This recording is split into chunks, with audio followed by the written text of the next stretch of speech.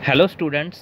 तो आज हम करेंगे 10th क्लास चैप्टर नंबर 12 के नेक्स्ट क्वेश्चंस। पिछली वीडियो में हमने पेज नंबर 200 एंड 202 के क्वेश्चंस किए थे। तो आज हम करेंगे पेज नंबर 209 के क्वेश्चंस एनसीईआरटी बुक के। तो शुरू करते हैं। The first question is on what factors does the resistance of conductor depend. कौन कौन से फैक्टर्स पे resistance of some conductor depend करती है। ये हम चैप्टर नंबर 12 इलेक्ट्रिसिटी कर रहे हैं एनसीईआरटी बुक का। तो रेजिस्टेंस किसी कंडक्टर की होती क्या है, पहले हम उसकी बात करते हैं। Resistance is the opposition to the flow of charge through the conductor. किसी कंडक्टर में जब चार्ज फ्लो करता है तो कंडक्टर उसे क्या करता है, अपोज करता है। उस ओपोजिशन को, फ्लो ऑफ चार्ज को, ये अपोज करने की एबिलिटी को हम क्या बोलते हैं, रेजिस्टेंस। तो किसी कंडक्टर की रेजिस्टेंस कौन कौन से फैक्टर्स पे डिपेंड करेगी। तो first is the length of the conductor. जितनी ज़्यादा कंडक्टर की लंबाई होगी उतनी ही ज़्यादा वो रेजिस्टेंस ऑफर करेगा to the flow of the charge. Second is the area of cross section of conductor. Means के वायर जो है वो पतली है या मोटी है, इस पे डिपेंड करेगी उसकी रेजिस्टेंस। कैसे डिपेंड करेगी? Resistance is inversely proportional to the area of cross section of wire. Means अगर वायर मोटी है, मीन्स थिक वायर है, तो उसकी रेजिस्टेंस कम होगी बिकॉज उसका एरिया ज़्यादा होगा। एरिया ज़्यादा होगा और रेजिस्टेंस कम होगी। अगर वायर पतली है, मीन्स थिन वायर है, तो उसका एरिया कम होगा एंड रेजिस्टेंस ज़्यादा होगी। सो इस तरीके से resistance of the conductor depends upon the area of the cross section of a wire. Third is the nature of material of the conductor. वो किस मटेरियल से बनी हुई है। लाइक जैसे अगर सिल्वर से बनी हो तो उसमें नंबर ऑफ फ्री इलेक्ट्रॉन्स ज़्यादा होते हैं तो उसकी रेजिस्टेंस कम होती है। कॉपर की थोड़ी रेजिस्टेंस सिल्वर से ज़्यादा होती है, सो इसकी रेजिस्टेंस जो होगी वो सिल्वर से ज़्यादा हो जाएगी। So number of free electrons पे भी डिपेंड करता है कि उस मटेरियल में फ्री इलेक्ट्रॉन्स कितने हैं। जैसे जो इंसुलेटर्स होते हैं उनमें फ्री इलेक्ट्रॉन्स होते ही नहीं हैं, तो उसकी रेजिस्टेंस की होती है बहुत ज़्यादा होती है। उनकी रेजिस्टेंस क्या होती है, बहुत ज़्यादा होती है। तो मटेरियल में जितने नंबर ऑफ फ्री इलेक्ट्रॉन्स ज़्यादा होंगे उतनी कम उसकी रेजिस्टेंस होगी, बिकॉज उतना ही, जितने फ्री इलेक्ट्रॉन्स ज़्यादा होंगे उतना ही ज़्यादा चार्ज फ्लो करेगा। Fourth is the temperature of the conductor.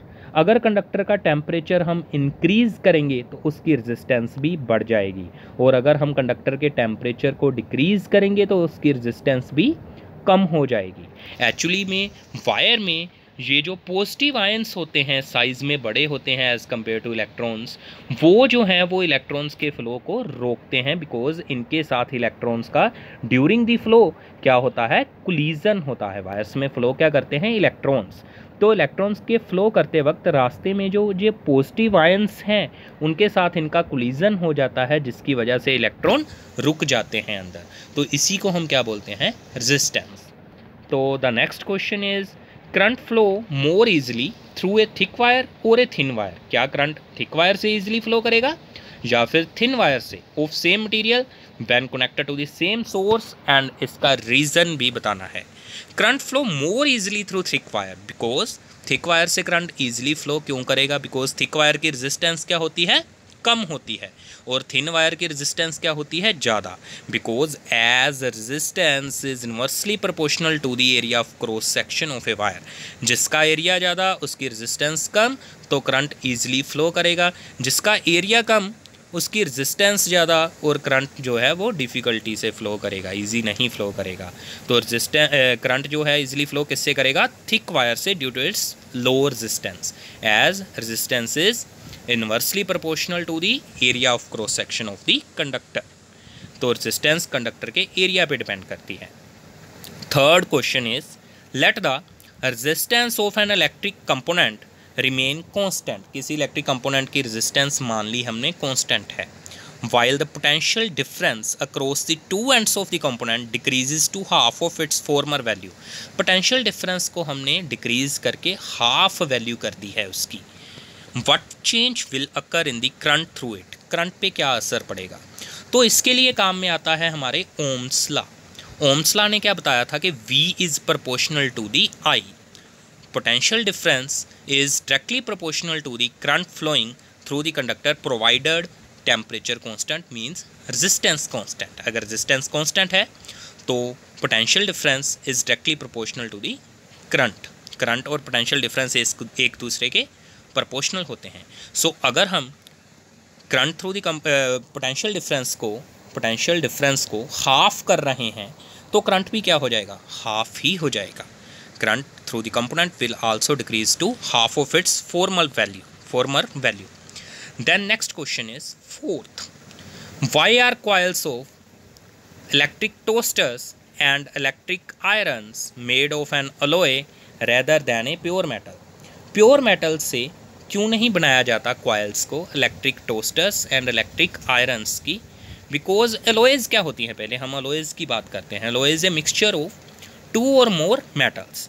To और मोर मेटल्स को जब हम उनकी मिक्सिंग कर देते हैं, मिक्सचर बना लेते हैं, तो उसको हम क्या बोलते हैं, एलॉय बोलते हैं। केमिकली कंबाइन नहीं होती ये मेटल्स, मिक्सचर होता है उसको हम अलॉयज़ बोलते हैं। Coils of toaster and electric irons are made of alloy rather than a pure metal because resistivity of the alloy is generally higher than that of the constituent metals, because metals से resistivity alloys की ज़्यादा होती है।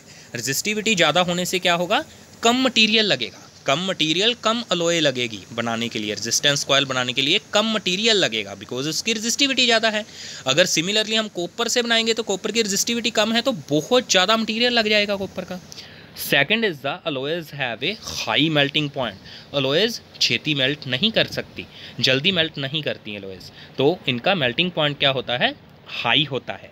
Alloys do not undergo oxidation at high temperature, burn नहीं होती, oxidise नहीं होती alloys at high temperature पे। रेड हॉट होने पे भी ये ऑक्सीडाइज नहीं होती, बर्न नहीं होती अलॉयज़, तो इस वजह से उनके टोस्टर्स में कॉइल और इलेक्ट्रिक आयरन्स में उनकी कॉइल्स बनाई जाती हैं।